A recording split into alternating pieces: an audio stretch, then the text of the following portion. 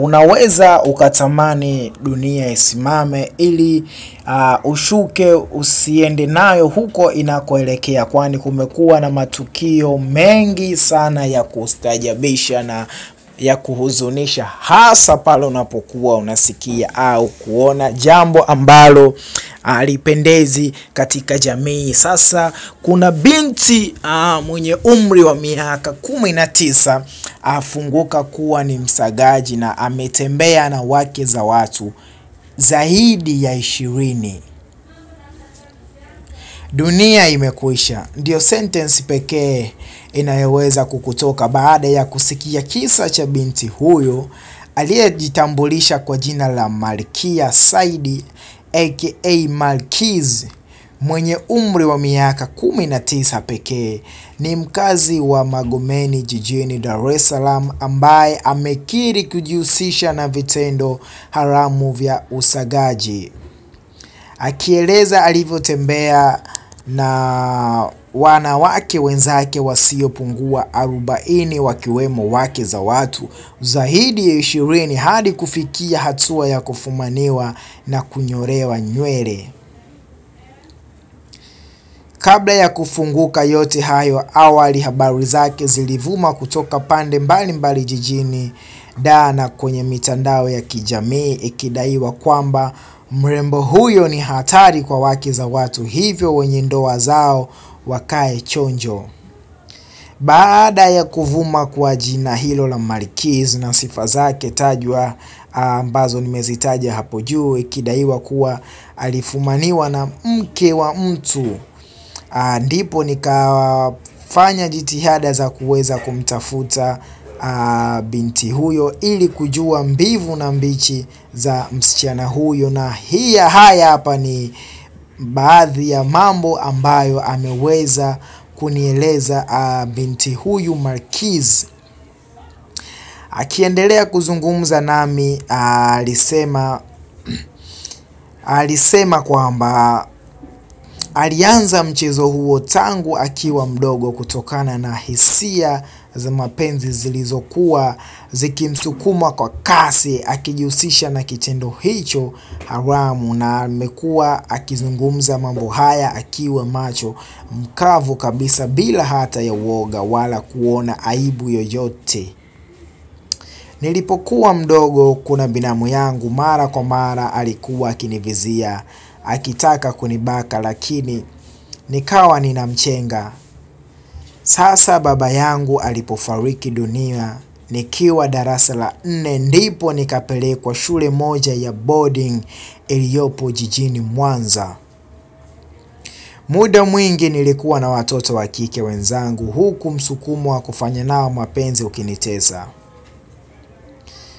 Kwa kuwa yule binamu yangu alisababisha niwe na hisia kali za mapenzi, nikawa navumilia. Mwisho nilihamishwa shule nyingine ya boarding ipo Kibaha Pwani, ambapo ni jirani na Dar es Salaam, pia ni karibu na nyumbani. Endapo pale tunapokuwa tumefunga shule, inakuwa ni rahisi kwenda nyumbani, pia na gharama zilikuwa ni rahisi, tofauti na kule ambako nilipokuwa mwanzo.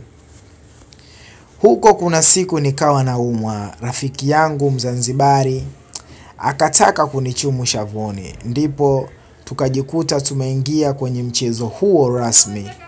Nakumbuka hiyo ilikuwa ni mwaka 2010. Alisimulia Malkiz huku akilengwa na machozi. Alisema baada ya hapo ilifikia hatua uongozi wa shule ukajua na kuambia ndugu zake akiwemo mama yake, lakini walipuuza kwa kuhisi anasingiziwa, kwani nilikuwa ni mpole sana shule na sikuwahi kuonekana na tabia mbovu wala kuwa na skendo ya aina yoyote. Basi hii ilipelekea nyumbani kuona kwamba ninasingiziwa kwa jambo hili. Alisema kadri siku zilivyosonga ndivyo alivyokubuhu na kupata urahibu uliomfanya kutotamani kuacha mchezo huo ambao aliamini ndiyo furaha pekee kwake, kwani baada ya muda mama yake naye alifariki dunia. Alidai kuwa kutokana na maneno ya kila kukicha watu wakimkemea juu ya ishu hiyo, Malkiz aliona bora ajaribu kuwa na mwanaume, labda anaweza kuacha. Lakini kila mwanaume aliyekuwa naye ambao wanaweza kufikia zaidi ya 20 alitembea nao, lakini hakuwa akihisi msisimko kama anapokuwa na wanawake wenzake. Pia mjomba wangu alikuwa akinikuta na wanaume. Ananipiga kwa sababu aliona umri wangu hauruhusu, na hakujua kwa nini nafanya hivyo, maana nilishindwa kumwambia. Alisema Malkiz, mwenye umri mdogo lakini aliyepitia mambo mengi ya kikubwa. Akiendelea kunisimulia, Malkiz alisema kwa kuwa anajitambua na anajua nini anachokifanya, alidhani ni vyema kutoka na watu waliomzidi umri kuliko kuwapotosha vijana wa rika lake, ndipo akampata mke wa mtu. Alisema kabla ya hapo alishakuwa na wake wengine wa watu, lakini huyo wa Magomeni hali ilikuwa mbaya kiasi cha kutwangwa talaka na mumewe. Nimeshakuwa na wake za watu zaidi ya 20, wengi wamenizidi umri, pia wake za watu wananitaka wenyewe. Huyo mmoja alikuwa anaishi Magomeni na mume wake.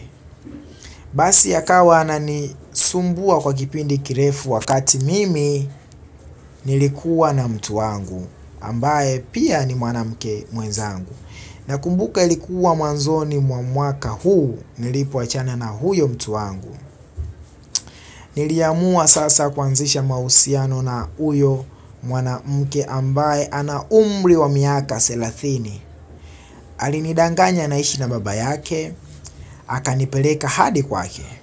Baadaye aliniweka wazi kuwa anakaa na mumewe, na majirani wakamfikishia habari hizi mume wake kuwa huwa na kwenda pale akiwa hayupo, kwani tayari nilishakuwa maarufu wa kitendo hicho. Kila mtu ananitambua Magomeni, basi ilikuwa ni rahisi wao kuweza kumweleza mume wa dada huyu na kumwambia kila kitu.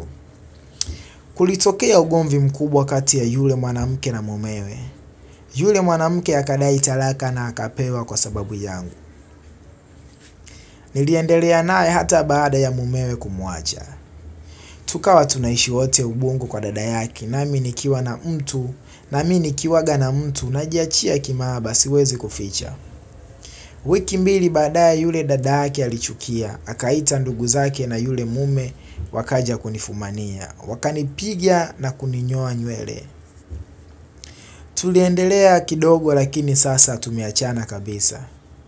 Aliongeza binti huyo ambaye pia aliwahi kushiriki kwenye filamu na muziki japo kuwa hakuwika. Akiendelea kueleza kwa kujiamini, Malkiz alisema wanawake wengi ambao aliokuwa akiwazimia ni wazungu na chotara, lakini mbali na hao alikuwa akiumiza kichwa na star wa filamu za kibongo Wema Isaac Sepetu, ambaye aliwahi kumtunza shilingi milioni 1 kwenye show huko jijini Arusha. Hakuna msanii anayenivutia zaidi ya Wema, na siku ile nilipomtunza ni kwa sababu tu alikuwa amelewa na mimi nililewa, lakini tungekuwa sawa ningemweleza jinsi ninavyomkubali, alisema. Alimalizia kuwa swala hilo sio jambo la kufumbia macho kwa sababu linafanywa na wanawake wengi wakiwemo mastaa wa kike, wake za watu. Hivyo ameamua kuanzisha shirika la kuwasaidia wengine ambao bado hawajajiingiza na waliojiingiza kwenye vitendo hivyo, ili waache, kwa lengo la kuokoa kizazi hiki na kizazi kijacho pia.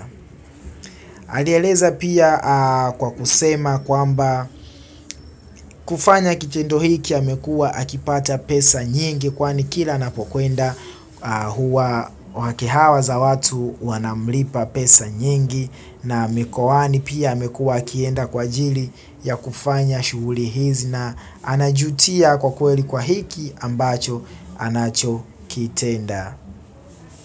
Basi baada ya hapo binti huyu aliweza kuondoka, na hatamani tena kiukweli kuendelea kufanya hivi, ila ni hisia zake tu ndizo zinazompelekea kuweza kufanya vitu kama hivi.